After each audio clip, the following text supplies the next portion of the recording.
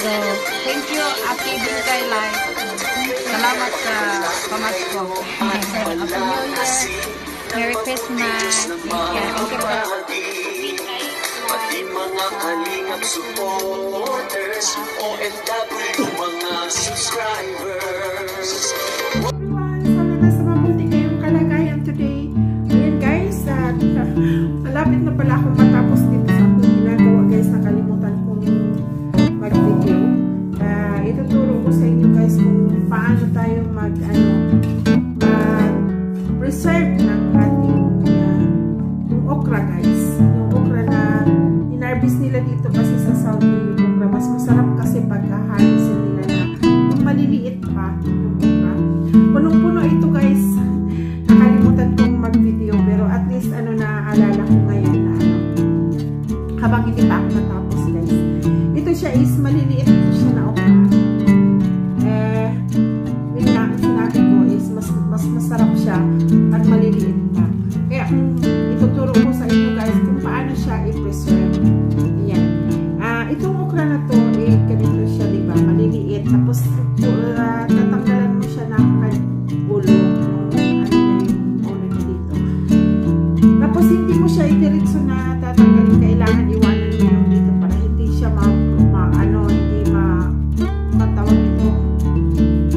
Hindi bubukahin. Paglulutuin mo siya. Kailangan ganito siya guys, diba? Itong maliit na okra. Ganyan yung meron pa siyang yung niya, yung skin.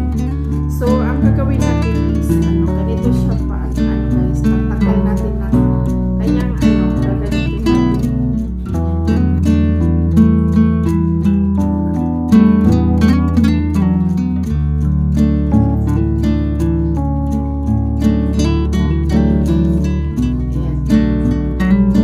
Kailangan ganun siya.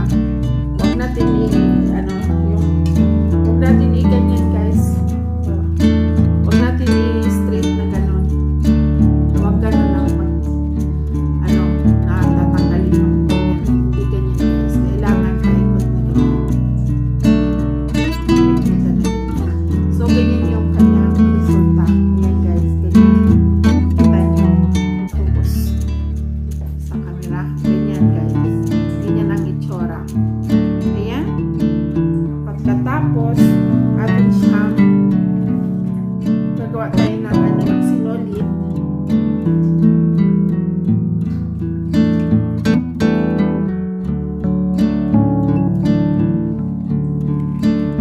Gamit tayo ng sinulid dito.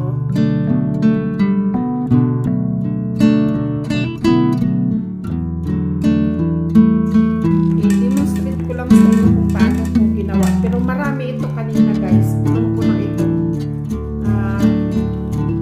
Ibali na isipan ko lang na i-vlog sa inyo para malalaman nyo kung paano natin i-preserve yung ating bamya, yung okra. Bamya dito sa Saudi guys. Bamya ang tawag nila dito sa okra. To guys baby okra. Ayan. Gagawa tayo ng sinulid na gano'n. At tatahiin lang natin yung ating okra. Ayan.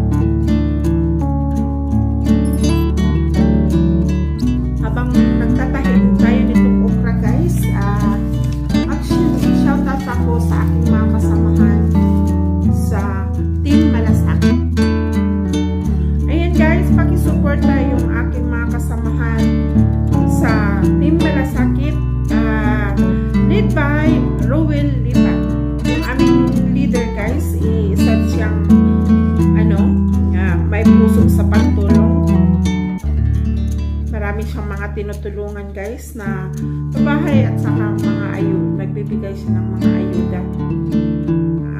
Si Sir Ruel Lipat, paki-subscribe or paki-support yung kanyang channel. Ito yung mga members sa Kuya Isko Official, Dong Tigidong, OFW Maskman, Maestro Manalo, Juicy Ibanez Channel, Junior 16 TV, Mar Biranya, Geraldo Widoranda, This Jam 21, Luz Lipat Official, asawa ito ni Sir Ruel, April Love Official, Percy Official Channel, Yours Truly, atbp Live, Samilin TV, Chris 78 Channel, Catherine Official, Rosbas Official, G. Franco Vlog, Jolfa Bernaldez, Salim Fanatic, Salima Fanatic, Ophelia Velasco, and Emros Barago. Ayan yung mga kasamahan ko sa Team Malasakit. Pakisupport natin ang kanilang channel guys. Kasi puro ito sila mga nagcha-charity din para mas marami yung aming mga matutulungan. Ayan guys, Team Malasakit. At pakisubscribe na rin kung hindi pa kayo nakasubscribe sa aming founder sa Kalingap sa Mahihirap, Santos Matubang, at sa kanyang asawa Ate Edna Vlogs, at sa kanyang anak si Kalingap, at sa kanyang may bahay din si Jack Tapia-Matubang. Yan guys, pakisuportahan natin sila lahat at may kalab shoutout sa ating kaibigan Samilin TV, Jolfa Bernaldez, Mama Senia Vlog, Bagsik, at sa marami pang ibang guys na hindi ko sila nabanggit lahat. Team Franco Vlog, ayan, pati-support na din yung kanilang mga and mega love shoutout sa aking mga walang sawang mga subscribers sa pagpanood sa aking mga video. Ayan guys, maraming salamat sa inyo. Edmond Bagsik,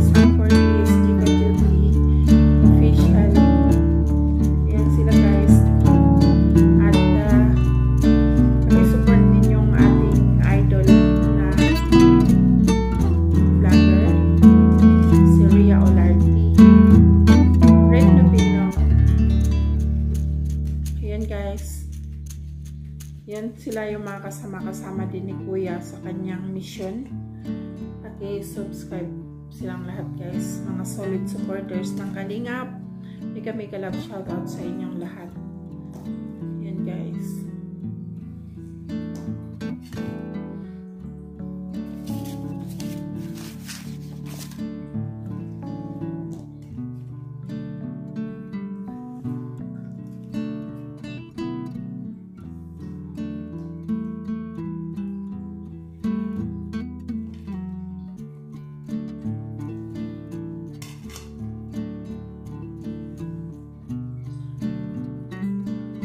Ayan guys, nakabuo na tayo ng isang ganito, ganyan. At ating bubuhulin. Ating ubuhol dito. Parang gagawa tayo ng isang kwintas guys. Kwintas ng kwintas ng baby okra. Ganyan. Bubuhulin lang natin ng ganyan. Ganyan. Ganyan siya guys. Ganyan yan. Ating ipipilat ito guys.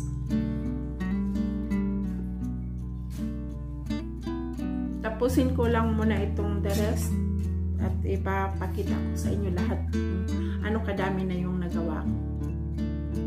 Ayan guys, ganito kadami yung ating nagawa. Ayan guys, ayan, ipakita ko sa inyo. Yan, kadami yung ating nagawa guys na parang kwintas na chain na baby okra. Yan, ilagay natin muna dito dahil ating ibibilad. Ayan guys.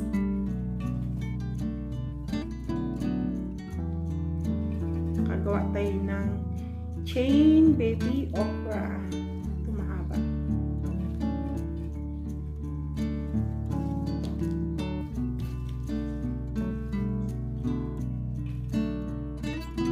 So, ayan guys, ilagay natin siya dito sa ating rod. Ayan.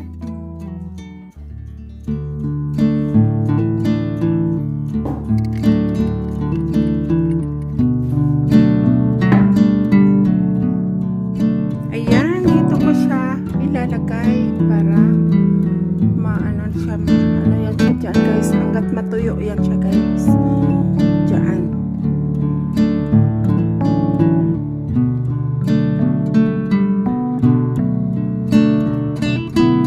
Ayan siya. Yan natin siya ilalagay hanggat matuyo yan siya dyan guys. Siguro mga 2 to 3 days ata yan siya matuyo. Kasi mainit masyado dito sa Saudi.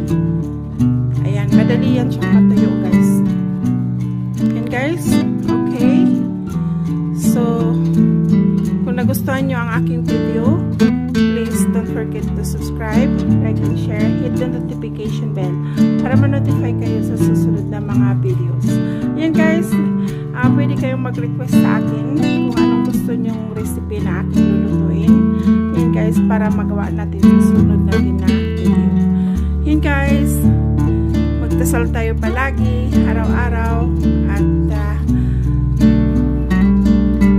mag-ingat tayo kung saan man tayo sulok na pupunta. Ayan guys, kung saan man tayo pupunta.